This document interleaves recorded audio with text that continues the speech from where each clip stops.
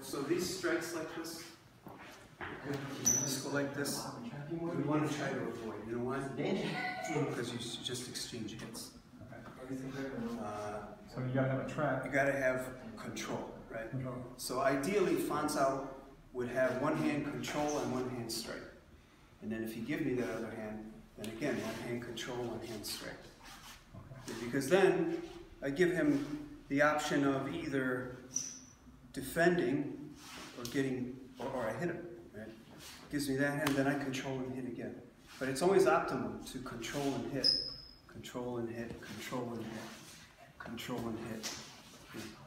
Rather than if I want to hit him and I go like this, he can also do the same thing. Yeah, because there's no control happening. Now it's one thing if he were to force in, try to hit me, and I do that technique, that's a different story.